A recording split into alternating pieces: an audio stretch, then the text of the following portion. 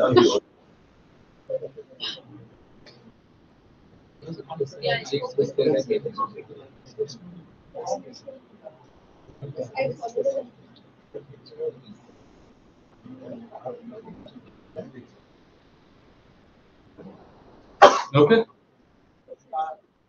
Thank you, everyone. Welcome to the departmental seminar.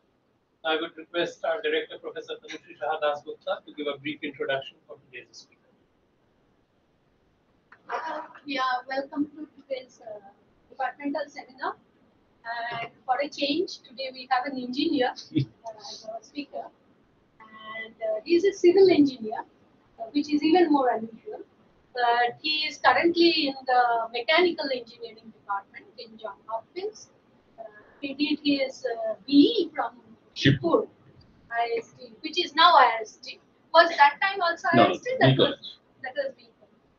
So he did his BE from there, then masters from IIT Kharagpur, and then went back to US for the PhD, but came back to IIT Kharagpur at some point as a faculty. In which department you were? I was in civil engineering department. You were in civil engineering. From 2009 to 2019. So he is an engineer who is interested in materials and materials under extreme condition. He will explain what he means by extreme. Okay. Thank you. Can you hear me at the back?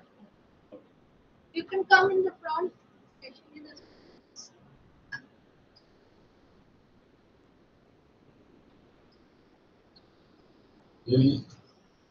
No.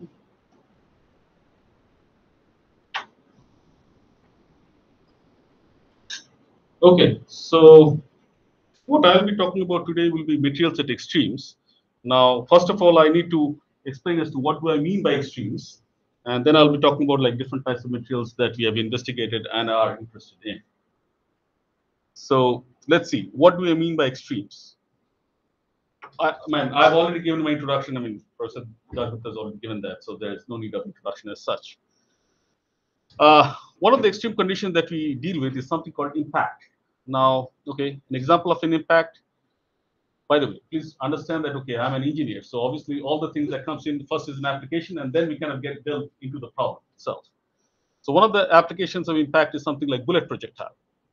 What we do is typically, okay, make these kind of like armors, so body armors, you say, and we have to kind of like reinforce it with different types of materials such that it can sustain different types of bullet impacts. Like, let's say if I have a rifle impact, for example, or rifle bullets, in those cases, we have to kind of make this material something of like silicon carbide or boron carbide, some kind of carbide materials. If I'm talking about something like revolver type of bullets, then those things may be something like Kevlar or some other polymeric materials. So it depends what type of things that we're talking about. Anyway, we do kind of do simulations for these in order to see that, okay, how much amount of penetration we can get. I mean, which is obviously derogatory. We do not want to have that penetration anyway. So we are talking about those kind of materials. But apart from these, I should say, mundane activities, what we see in normal army situations, we can also have impact in certain other conditions. One of the things that we did recently was something like this. I do not know how many of you are acquainted with something called DART mission. So DART mission happens sometimes in 26 September 2022. The mission was something, it was organized by NASA. And what it did is that it kind of launched a projectile. Think of this one as a projectile. This is a missile or whatever you want to think of it. It kind of like collided into a binary asteroid system. The objective of that, with the collision, it will kind of take out some mass, and as it takes out the mass, the orbital period or this path will change. If you change the orbital path, then that will prevent it from hitting the Earth. So that's something called a planetary protection. So we have been working on this problem for quite some time, did some kind of simulations at different levels in order to understand as to how the things are done. Note, the distance that we're talking about or hitting the target is something like 11 million kilometers away from the Earth. So it's something like that. You cannot see the thing, but still you can hit it. Anyway, so we were, okay, let's say at 27 July, we could see this kind of thing. Draco is, by the way, a camera, which was done by these Italian agencies. So this mission that was carried out by NASA was co-funded by the ESA or European Space Agency, JAXA, Japanese Space Agency as well. So three agencies kind of combined together in order to kind of do this mission. And Draco was actually one of the cameras which was in there. So Draco, and then there was another camera. I forgot his name. But anyway, so those two cameras were kind of recording the incident. And we were able to see as to how this asteroid kind of looked like at T-11. T means the time of impact, minus 11 seconds, T-2 seconds, and that was impact. After that, we have done calculations about, okay, what is the orbital change in path and so other things, and we got results as to what we wanted, or in fact, much more better than that. So what I'm trying to mean by that is that when you're talking about impact, we can have different types of situations. We can have some kind of like mundane activities, as what we're talking about is bullet projectiles. We can also have something like planetary protection, which are pretty much involved process. Now, what do we do for that? For example, I mean, we do something like continuum simulations. As you see, there is a projectile which is kind of hitting the target. So it's like a half spherical, you can think of, or half spherical plate. The projectile is kind of hitting it, and you will see some kind of like materials which are like ejected out of the entire thing. By the way, we are utilizing continuum simulations in here, not MD, not DFT. Okay? Continuum simulations is entirely dependent upon differential equations, in which what we do is that we solve for conservation of mass, momentum, and energy. This is basically a simulation thing. What you see in here at the bottom of it is something like your, these are experiments as to how it is done. So you see that this is basically called a gas gun type of apparatus. You can load a projectile from here, and this projectile will kind of hit the target in here, and then these are your, this is the chamber actually where the target is being hit, and you can have like different types of diagnostics. We have something like, let's say, obviously camera. You see one of the camera movies in here, cameras which are very high-speed cameras. And apart from that, you can also do like spectroscopy. You can see okay, what different types of gases are emitted. You can also do something like what is it called? An X-ray, flash X-ray type of things, in which you can see as to how the projectile kind of infiltrates within the target, and so on and so forth. So these type of experiments are done in order to kind of understand much more about like ballistic impact for development of body armor and other things. Show you a small movie as to, by the way, this one was recorded at something like 100 million frames per second. You see, you have seen a projectile kind of hitting this thing, and this is the ejector cloud which kind of comes out. Okay. So how it is kind of, and we can track each and every particles which are kind of getting emitted. What is the shape of the project? I mean, what are the shape of those things? What is the velocity, direction? You know. The right is penetrating already, whatever is on the right. Let me play it again. So this one is the projectile. Yeah. So this one is the projectile. That's just the. Okay. Yeah. Okay. By the way, these type of events are not only applicable in the case of your the year environment. We also see some kind of events which are happens in real life. I do not know how many of you have been on a ship, but if you're talking about ship, something like this, I've not played the entire movie. But if you are moving in a ship which is in sea state 5, then you are seeing this kind of situations. You can understand, you can think of like, let's say, what is the hull experiencing? This is called a marine hull, and this hull is experiencing significant amount of impact from the water. This is called actually a greenhouse, sorry, not a greenhouse, green water effect. And this green water effect can be really disastrous for the case of ship hulls, marine ship hulls. So when we're talking about like engineering applications, when we kind of design this kind of material in here, we have to think about like, okay, whether can it sustain this much amount of pressure and the frequency by which it is getting loaded up, such that the ship that is in there is safe. By the way, you will see in my talk that many of my researches has been oriented towards something like water. Just to make a note, my master's degree was not in civil engineering; it was in ocean engineering. So I've kind of like dribbled around all the way. So since it was in ocean engineering, the water is actually one of the component of my research. It has been over for a long time. Anyway, another extreme condition that we're talking about is something like shock waves. Now, shock waves can originate if we have a projectile, it can impact a target, and it will create a shock wave within the material. So let's see as to what we have done with regards to shock waves. One of the applications of the shock waves is something like this. This is done typically in to study something like brain traumatic injury. If there is an explosion in there, then what you have seen in many of the Bollywood movies, you might have seen that, okay, the people is flying around, right? Now, if the people is flying around, that's nice to observe, but understand that there are a significant amount of damage that is getting on the lungs as well as the brain. So how the kind of brain is getting affected by these things is some part what we have done work on a little bit. Shockwave loadings can, as I again consider in the case of water, if you're talking about like explosions, instead of having air explosion, we can have underwater explosion. And the case of underwater explosion is much more complicated because the thing is, you not only have like shock waves which kind of traveling in, but also you have like cavitation regions. And this cavitation and shock waves, they kind of combine together and create a very interesting physics.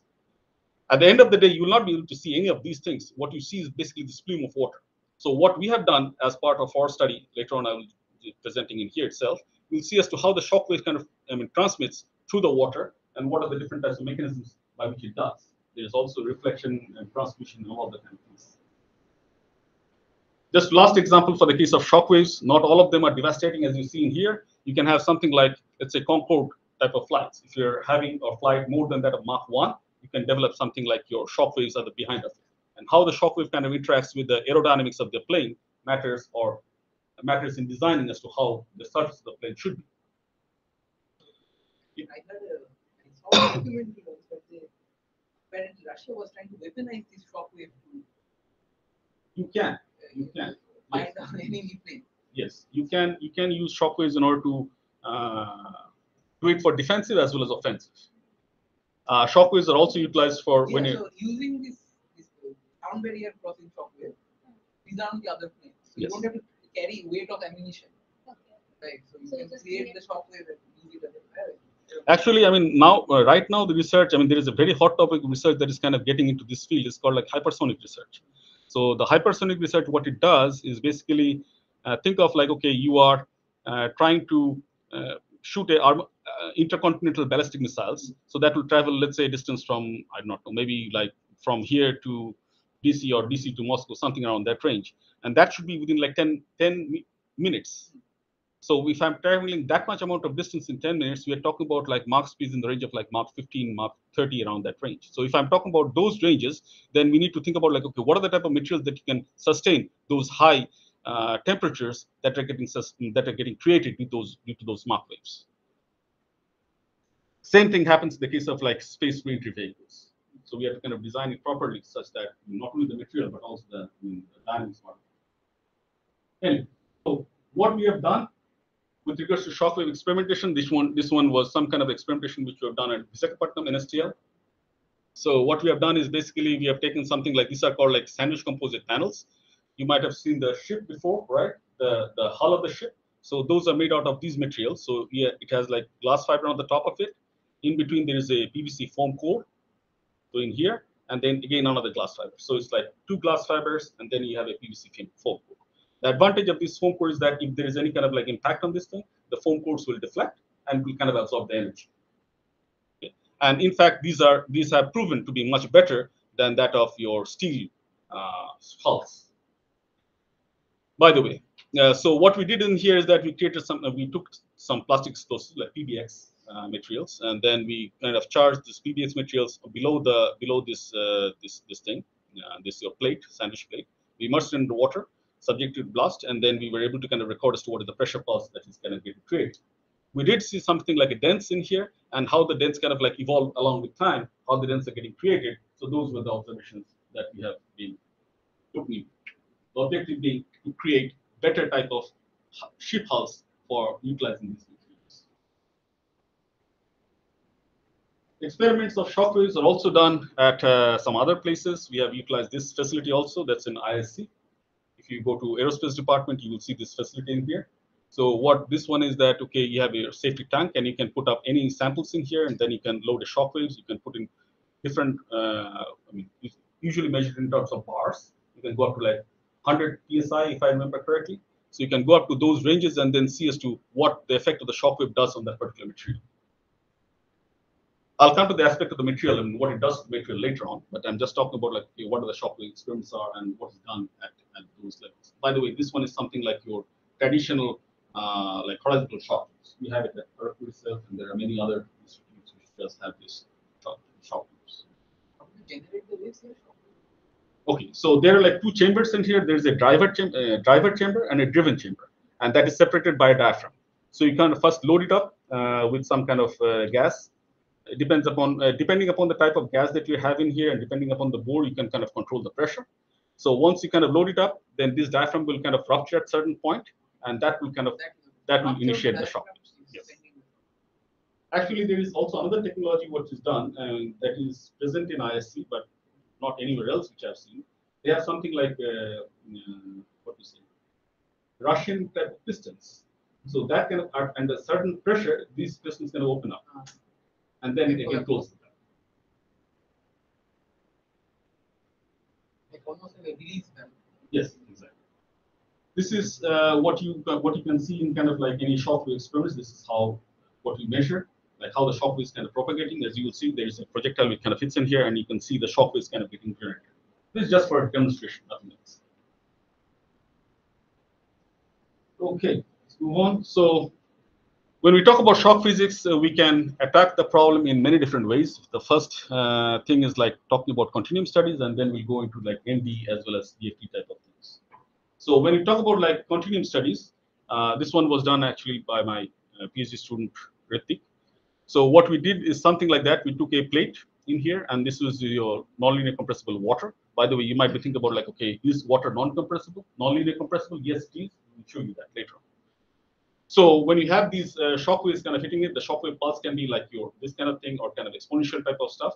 So as it hits the plate, this is a rigid plate, it does not deform. So we can have a constant back pressure or variable back pressure in which the pressure can vary. And depending upon that, you have to utilize this set of equations. These are nothing but conservation of mass, as you can see in here. This is a discontinuous form of conservation of mass, so that's why it is called Rankine-Hugoniot jump conditions. And there is a continuous conservation of momentum and conservation of energy. Apart from that, you require something like your material parameters. So in this case, since it is a medium, like let's say water or any other medium, we're utilizing a Mead-Grunitzin equation of state. So that means we're relating the pressure with the temperature and other things. So utilizing those things, we eventually framed our own theory. We did simulations as well as our theory, and then compared it with the ones which are existing in there, and then we kind of got like good matches. We also did something like oblique impact. So if you're having the shock waves, which kind of instead of impacting it at a normal angle, if it impacts at an oblique angle, then what happens? Many times, if it impacts at oblique angles, it will not generate a shock wave at all. You can generate something called a Mach stem. So this is what you see as a Mach stem, and we have at least for the case of water, we can show that okay, at different types of wedge angles and different types of inclination velocities, how the reflected pressure incident and the reflected pressures are.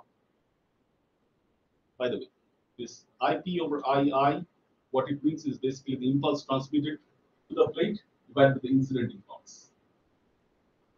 This is a free structure interaction parameter.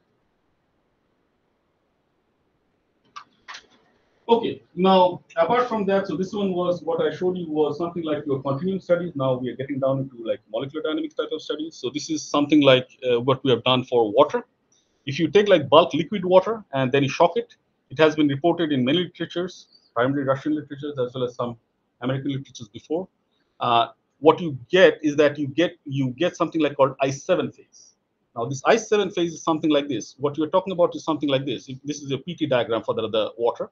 This is your liquid water where we exist.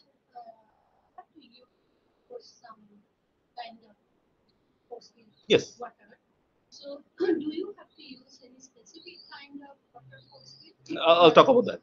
I'm talking about that in here. When you are under the severe amount of shock. Yes. No. When we are okay, the pressure that we are. The different models differ mostly with the polarizing. Yes. Yes. Treating the polarizing. Yes. So when it is under this extreme shock, is there anything specific you have? There is nothing out there in literature. So what we do is that we take what is available at the ambient conditions and then try to match it with whatever we can get from the experimental results. If it matches well, then we say that okay, this type of iterative condition is good to use for that. So what we are doing in here is that we are taking like liquid water, bulk liquid water in here, And then we're kind of like jumping from this state to I7 phase in here.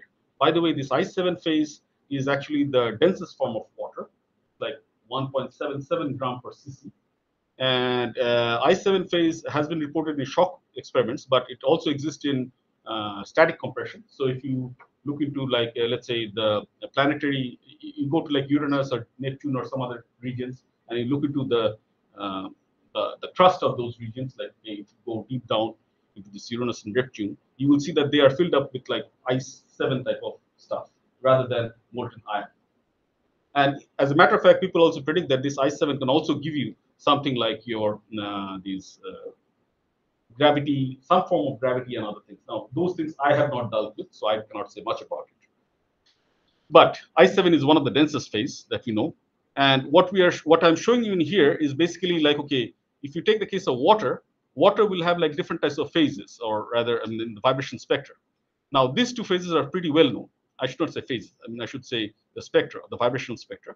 If you look into the centimeter inverse, like, okay, around like 1600 and around like 3460, around that range, you get response from the IR spectra, and you can say that, okay, this one is your stretching and the symmetric motion of those things, right? But apart from that, you can also get some phases which are below, I mean, in the terahertz range. So in the terahertz range, you can get something like that of, I mean, hydrogen bonding. So these hydrogen bonding modes, you can have one thing for your flexure and other one for your stretching. So you can have the stretching in between the two things and then the flexure in between the two things. And those kind of like originate in here. By the way, the one dots, I mean, the straight lines in the black, they are basically experimental results. Is this for the water and this is your pressure? Or? No. This is just for bulk water. Just for bulk water. And these two are your liberation modes. So what we do is that before selecting any kind of interatomic potential, we first try out the interatomic potentials and see which one is matching the vibration spectrum much more accurately. That's still the bulk water. That's still the bulk water. Shock. No, it's done nothing to do with the shock, but then we kind of, okay, for the shock I'll come. So once we kind of like select this one, then what we do for the shock is something like this. In shock, what is typically done is that we have to do something like shock velocity versus particle velocity relationship. Or in other words, USUP relationship is what is typically done. Now, there are a lot of experiments in there. And what we do is that utilizing these potentials, we see that, okay, whether can we match this USUP relationship. If we can match this USUP relationship, then we say that, okay, the interatomic potential that we have chosen is quite good enough for simulating these conditions. Yes. You are simulating it. So are you also considering the time scale of the how are you modeling the time scale of the shock? So shock means, if I understand, extreme pressure in extreme short time. Sure. Extreme pressure and temperature, both. Temperature and extreme short time. So both of these things have to be yes. incorporated. How are you dealing with the short time scale? Well, I mean, what we do in these cases is that, I mean, if you have to think about like strain rates. Now, in these cases, the strain rates are in the order of like 10 to the power -6, 10 to the power -7, around that range. So that we can simulate easily with molecular dynamics. Sure. If you are talking about like, let's say uniaxial type of loading, like let's say let's say a bar which is kind of getting loaded, that we cannot do with molecular dynamics easily, because that will require much more larger time scales. Okay, but are you so from the perspective of simulation, is this shock wave being modeled as a static strain gradient? That's it, static in time. What do you mean static in time? I mean, think of it like this, like, okay, you have like, to explain very shortly, like let's say you have the set of molecules and these molecules are given a certain velocity. I see. As it kind of like travels through, then that will kind of create some kind of like defects and other things within the entire molecule, entire set.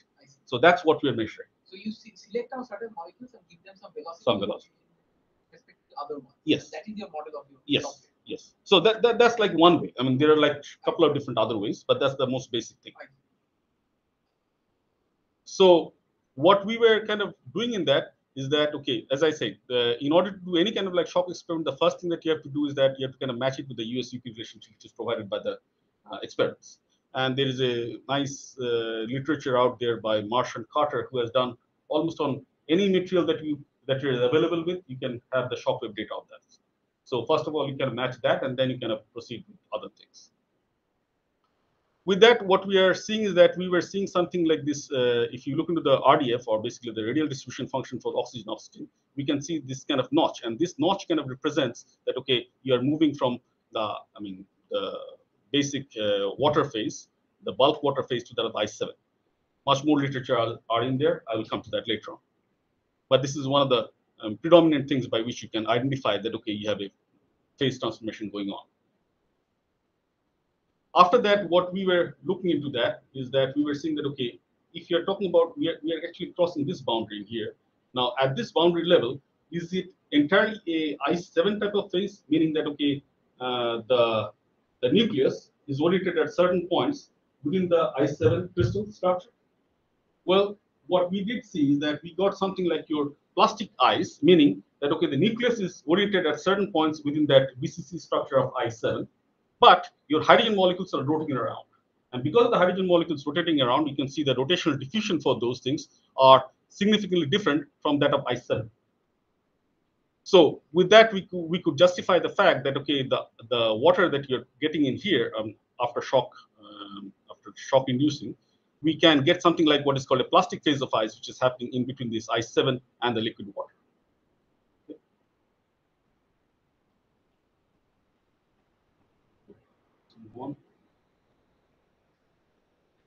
We also did something like shock for the case of air. Now, in the case of air, at a continuum level, we have to think about, like, okay, what equation of state we are using. The equation of state that we are using, typically people use, is called an ideal gas equation of state. Now, ideal gas equation of state is not valid for many different situations, especially at like high temperature and high pressure. So what we utilize in here is called a Van der Waals equation of state. And in this Van der Waals equation of state, you see that we are taking the energy contribution from many different aspects: translation, rotation, these are of the molecules, vibration, electronic contributions, and dissociation and ionization. This ionization equation was actually taken from this Shaha equation or Meghna-Shah equation. So there is a modified version of the Meghna-Shah equation through which we can take this ionization potential. Anyway, all of these things are kind of taken together, and utilizing these things, we can relate what we are. Relate as to where your, this peak overpressure, and which point we should be taking this ideal gas equation of state, which point we should be taking the vibrational degrees of freedom and other things. So let's say if I'm taking this PS over P0 is basically the peak overpressure. So if I'm exceeding like 10 to the power 1, then we should be talking about something like, or rather 10 to the power 7 or so, we should be talking about something like vibrational equation of state should be considered.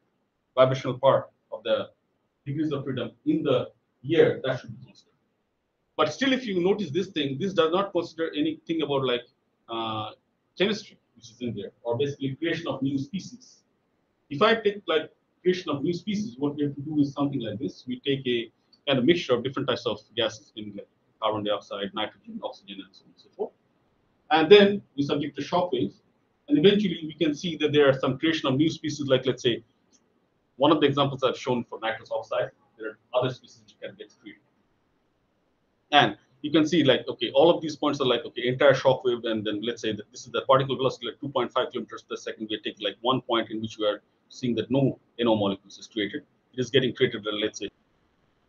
So if you have a shock wave at like 4.5 kilometers per second, you can generate this type of new molecules.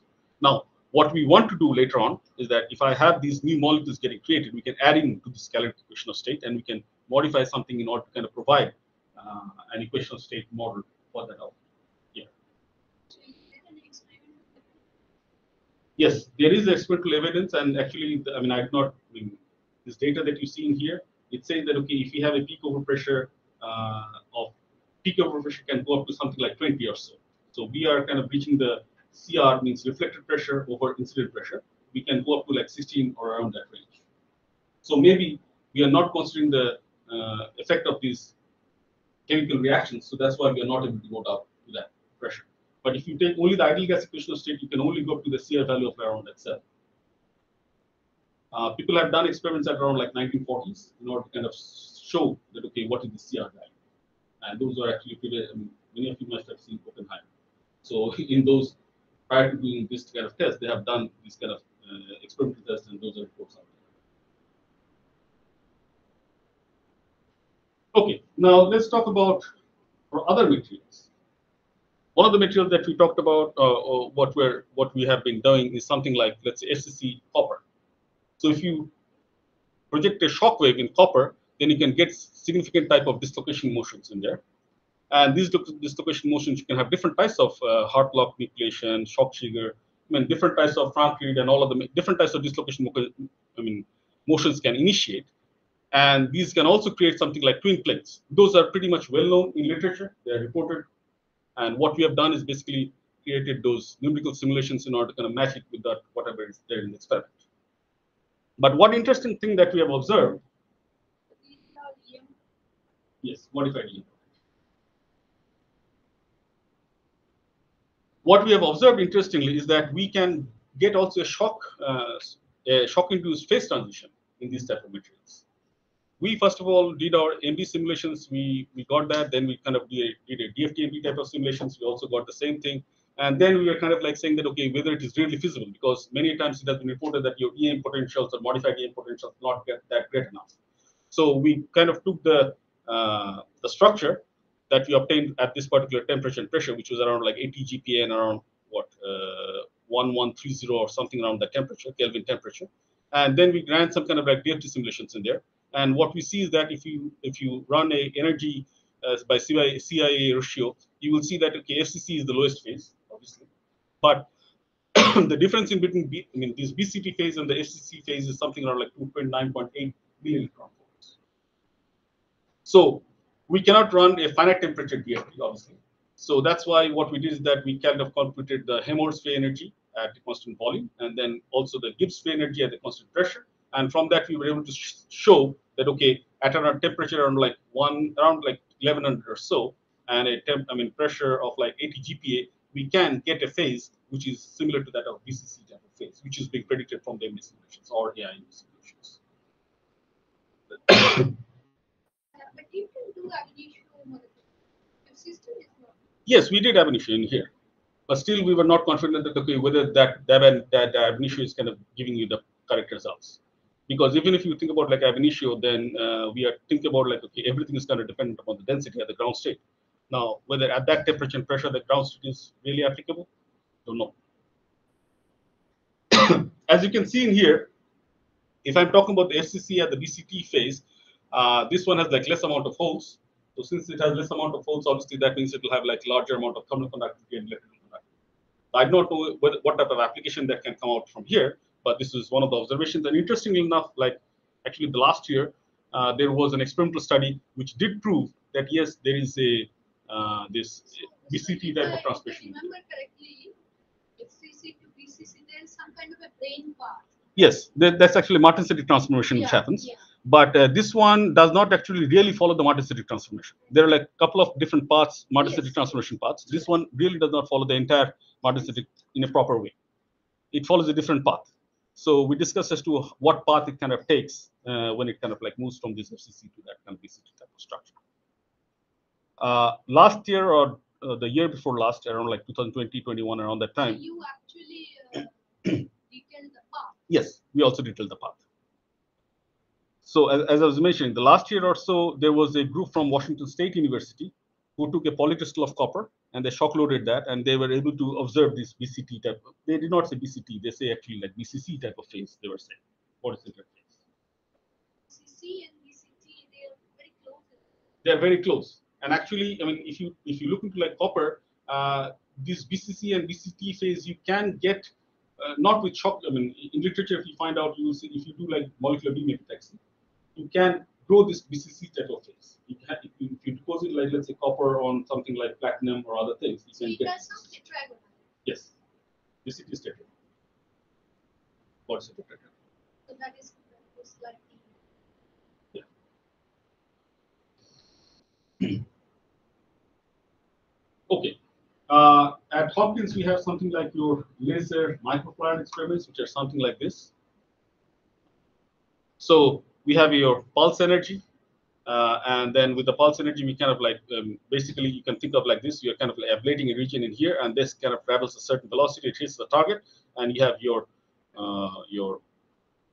PDV, or basically photon Doppler velocimeter back end of it, and you can measure that. Okay, what is the velocity, what is the displacement, and so on and so forth. So that system is in there, and we utilize that for many different applications. One example is something like this. I'll show you one. So what you're seeing is at the back end of this thing. So at the back end of the target. So once it hits the impactor kind of hits the target, this is how it kind of vibrates. And you can actually do like any type of samples, but the speeds that we're talking about is not very high. We can go up to only like, let's say 1 kilometer per second in these type of situations. Can I ask a very unrelated question? I always wondered, so you could see the wavefront, right? How are these made visible in this fast camera? Sure. If you have to kind of put a medium such that these mediums will kind of, as the shock kind of moves, then that will kind of create a wave path. And then if you use the scaling imaging, with the scaling imaging you can get that kind of like paths. So this scaling imaging is, I have seen pictures. These are like they can photograph the currents over the candles, flames. Is Yes. that what you're talking about? Yes. Air currents over the. Okay.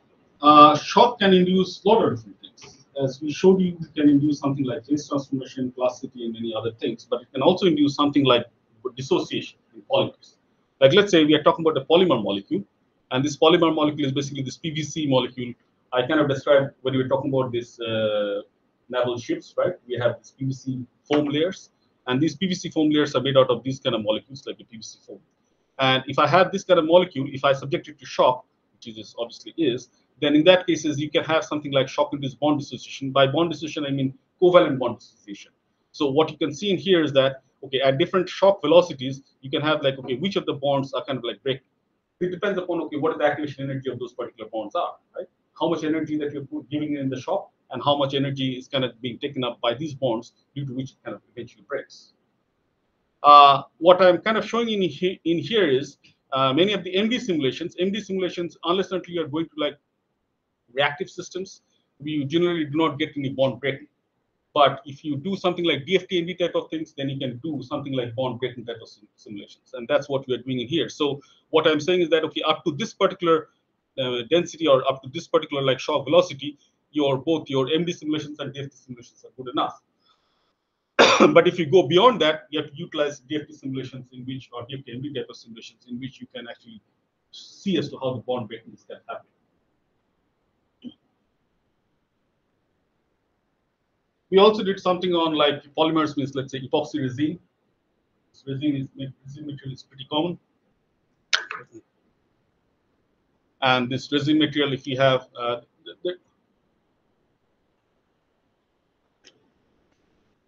in one way, this resin material is kind of much more complicated, because when you're talking about this type of polymers, you're talking about a thermoset polymer. Thermoset polymer, what it behaves is kind of like undergoes crossing. Basically, it undergoes chemical reaction in order to kind of form the bonds. Prior to that, I mean, if I'm talking about this one, that's a thermoplastic type of polymer, which is like your chain, and that kind of like unfurls or furls in itself. In these cases, you're talking about network things. So that's like much more complicated. Anyway, so what we were looking in here is that apart from the breakage of these covalent bonds, they're also kind of breaking of the non-covalent bonds, or meaning that hydrogen bonds kind of get created in here, or even the van der Waals bonds. How do these van der Waals bonds or the hydrogen bonds kind of gets broken when you're putting under shock waves, or when you're putting it in any kind of like loading conditions? That's what we're observing.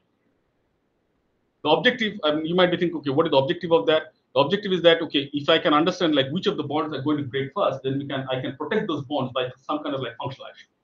If I do a functional action, then I can make those bonds much more stronger, and so on. But don't you want the bond to break to absorb the? It depends. It depends. Now, in some applications, I do want the bonds to break in order to absorb the energy. In some cases, I do not want the bonds to break. I want to kind of like dissipate it. We have also done something like extreme high strain loading on those materials. By the way, the difference between high strain loading and the shock wave loading is that in shock, if you look at the PT diagram, you're kind of like moving at a 45-degree angle. So that means you're increasing the temperature and the pressure simultaneously in the case of shock. In the case of high strain loading, just the extreme high strain, you're just applying the temperature or just applying pressure. So you're not taking both of the things together. So if you look at the PT diagram, you're just moving straight up, or in the vertical direction. I'm sorry, in the horizontal direction. That's it. So with that, let's think about a polypropylene molecule. Polypropylene is very common. You can see it in your clothes or anything else. And if you take that molecule and then kind of like stretch it, So if you stretch the thing, then I mean you will see that these different types of bonds, they will kind of play a role with how the kind of the global stress strain response of the entire polymer is. So that's what we're trying to relate the bond characteristics with that of the stress strain characteristic, global stress strain characteristics of the entire molecule here. We have also done it for like other molecules, like let's say one of them being polyurea.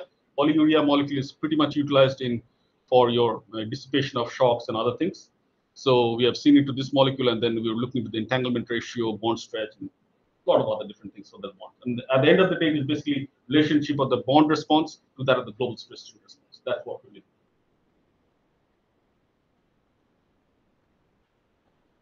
Okay, we have also done some work on the minerals, and those minerals are typically applicable for any kind of geophysics applications. Like let's say if you take, for example, calcium sulfate. Calcium sulfate is an interesting type of material. Calcium sulfate is basically gypsum. So in gypsum, you have these calcium sulfate layers, and then you have the water layers. Now these water layers, what we have seen is that if you take out the water layer, you can actually, these water layers actually hydrogen bonded to each other, and there are also something like metal ligand bonds in between the two things. If you heat the water, I mean, if you heat this thing at around like 300 or 300 centigrade, you will see that this water layer, you can get rid of this water layer. And as you can get rid of the water layer, it becomes something called an anhydride. Now, the properties, the mechanical properties, as well as thermal properties of the anhydride is significantly different from that of the gypsum. So what we are observing in here is that, what is the role of this interlayer water, which kind of plays a role in your thermomechanical response of the minerals.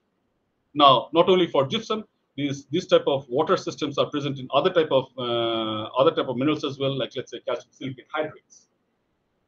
You have in calcium aluminosilicate or like ettringite type of systems, portlandite, many other different systems. So what we did is that we saw that if I take those systems and then apply like let's say uniaxial tensile loading or let's say uniaxial or triaxial tensile loading, compression loading, and all different things, then what is the global stress strain response, and how the global stress strain response we can relate it to that of the information at the bond level. In these cases, you know exactly where the water molecule is. Yes, because you can get the CIF files of these minerals. Yes, the entire structure. They have done like NMR in order to kind of find out the entire structure, and with those entire structures, we start from there.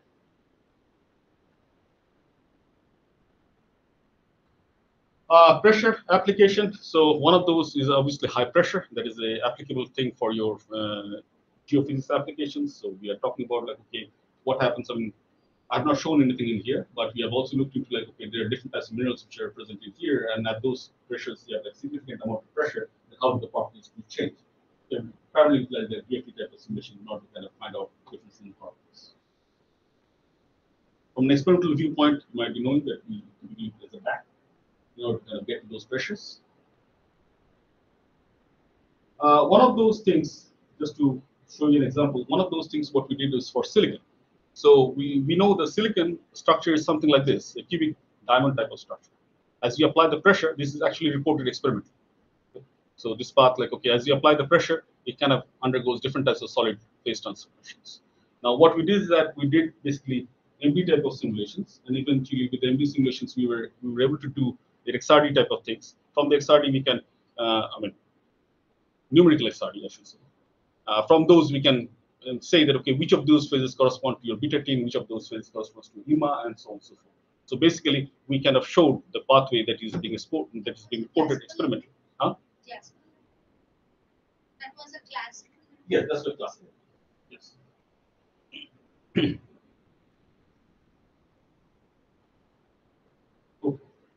The next thing the last thing actually will be coming into is something like chemical reactions. Now, chemical reactions, as you might be knowing, is something like this. One of these, you must have passed through many of the bridges around, and you might have seen this kind of thing. It's not a nice cycling, and that is also dangerous in one way. What happens in these cases is that, let's say if you have the saline water that can react with concrete and that kind of degrades the concrete. The question is, how can you protect these concrete structures against this alkaline type of environment? So in order to do that, we have to do like basically quantum chemistry, which I'll be talking about a little bit, in these kind of situations, in order to see as to what is the type of corrosion that kind of happens in here. Apart from the bad point of it, there is also a good aspect of it. If you think about the greenhouse gas emissions, we have recently started work on something like artificial photosynthesis. This is a very well-known technology in which you are creating the excited hole pairs, when you're creating these exciton hole pairs, then these exciton holes, they can actually react with water, or basically ionize water and create like radicals, O radicals, right? And these O radicals can react with, let's say, carbon dioxide or any other kind of like molecules, and it can create some other kind of organic type of things. That is being done for the case of your plants. But we do have these type of materials which can work under IR, which can work under UV, which can work under visible light, in order to kind of generate the same things. Now, if I can take these materials and then mix it with your infrastructure materials, we can produce something like, let's say, we can create an artificial photosynthesis by which it will absorb many of these harmful greenhouse gases. So that's the goal. We will see as to where we can go out of that. These minerals, so one of the examples, very common materials is basically titanium, TiO2, that can work in your UV type of range. But there are materials out there which are like polymeric materials, which can work in the visible range as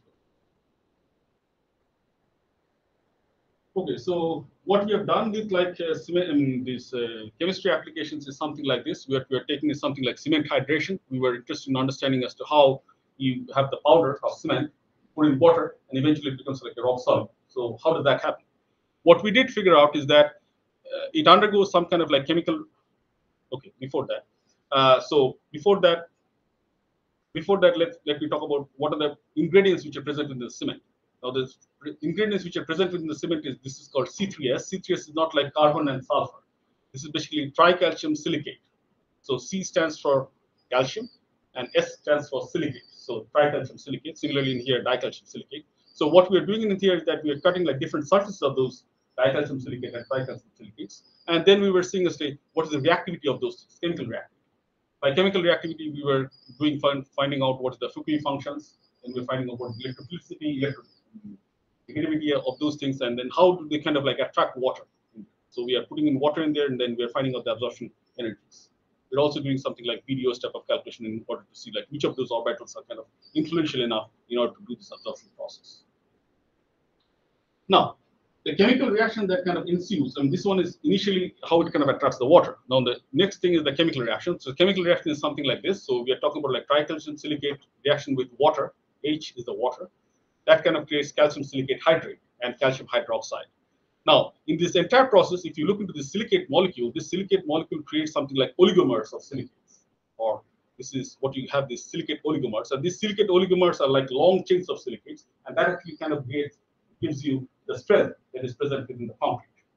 So now we were thinking about like, okay, how to understand this oligomerization process. I mean, basically you have this monomer of silicate and how it creates like oligomer of silicate. So we went through the entire reaction pathway of those things, and then we were seeing that, okay, what are the different type of pathways, like, okay, condensation, stereomutation, and many other different aspects of it. We'll not go in much details about it, but anyway. Do you know the intermediates? Huh? You know the intermediates from some. No, we did not. We did not know the intermediate before. So we kind of like did our calculations and did this IRC in order to kind of find out, okay, whether it is fine or not. And that's how we kind of proceeded. Because any transition path will be having like one negative eigenvalue. Right? So with that, we were able to kind of calculate all those things. So you use some transition state. Yes, we use transition states.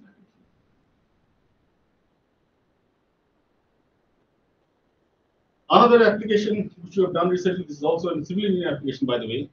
I do not know about in here, at least not in Kolkata, but if you go to like, let's say, Minnapur area and other things, you will see red soil. Red soil is basically lateritic soil. Now, what happens in those soils is that if you put in water, it kind of like swells up, it absorbs water, and during the dry season, it kind of dries up. Now, that's why if you go to Kharagpur, you will see most of the buildings in there, even though they're like one-story building, they kind of like crack. They develop a very big crack. But if it's a 7-story building, nothing happens. Now, what happens in that case is that your building, which is lying on one surface, due to this differential swelling and this drying of the clay, it kind of like undergoes a differential settlement. Because of the differential settlement, you do develop these cracks, and due to which the buildings are kind of has to be given up after a few years of time. So the question is, what happens to this sort of the swelling of this? It doesn't happen for the 5 or 6. Because you have like significant amount of load in those cases. I mean, the ground. You already compressed the soil. Yes. So and your soil is not able to kind of lift up your building in one way.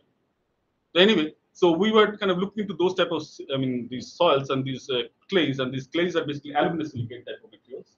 So we were looking into like, okay, if I take an aluminosilicate type of material, so which is called a Montmorillonite, by the way, it's called, in this case, we took something like metal cation induced Montmorillonite. So Montmorillonite is calcium aluminosilicate.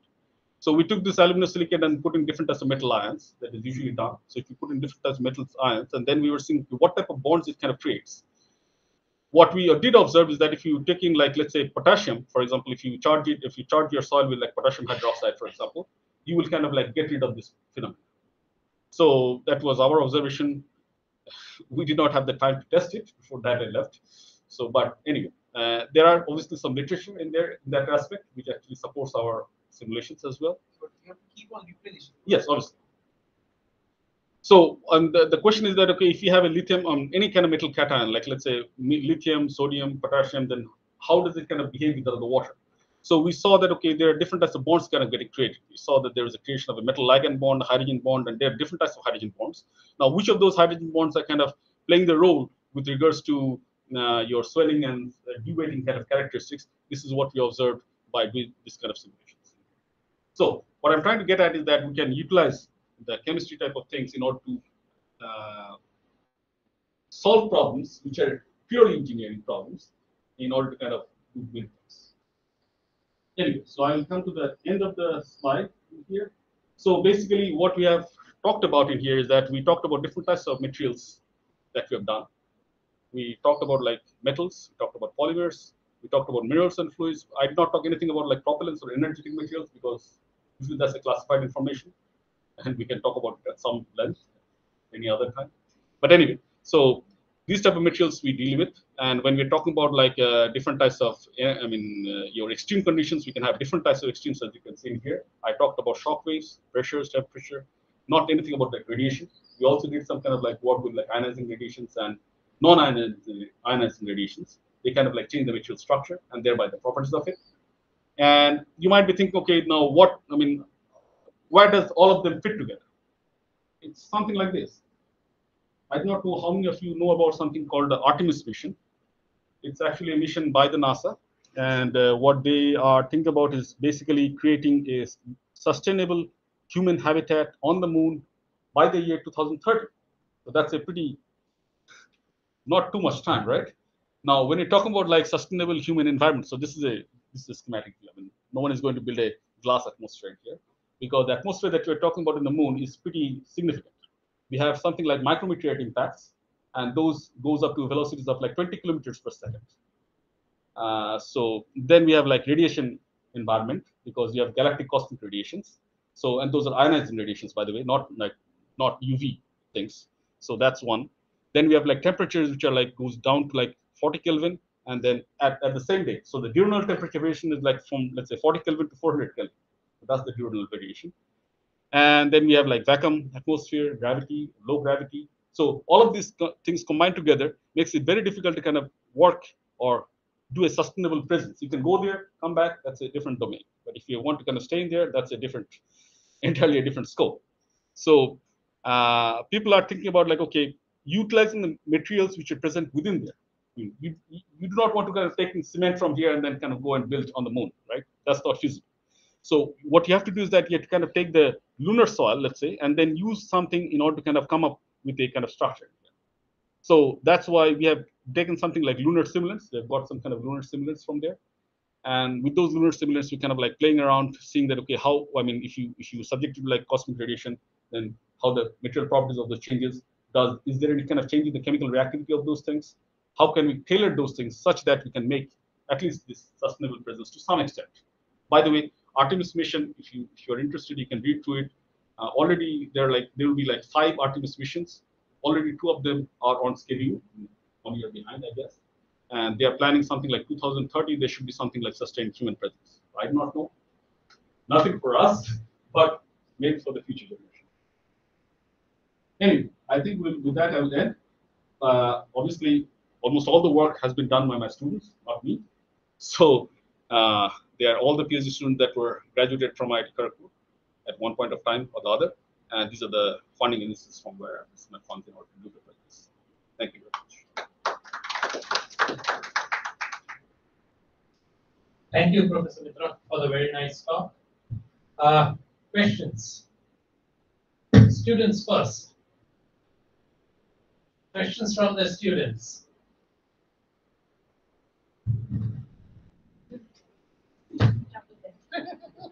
We asked a lot of questions. I think there were lots of them. Yeah, there were lots. Okay. Yeah. Parijit. Parijit will always under. I have to rush. Okay. See you later. So, Bye. okay, for the online. Well, there's no one online actually. No, Okay, then I think I don't need them. Thanks. Yeah, so one question is that, so I have heard of this phenomenon called sonoluminescence.